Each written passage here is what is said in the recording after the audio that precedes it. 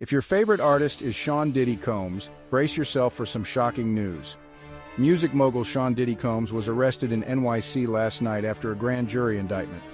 The charges, still under wraps, but they're linked to serious sexual abuse allegations from earlier this year. Combs' attorney is fiercely denying these accusations, calling the prosecution unjust and maintaining Diddy's innocence. This arrest follows a rough year for Combs, marked by multiple lawsuits for sexual assault, sex trafficking, and abuse. His reputation in tatters.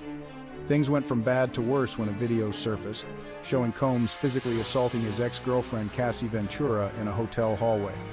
Once a celebrated figure, Combs' legacy is now deeply tarnished. The specific charges will be revealed soon, and they could have lasting impacts on his career and personal life.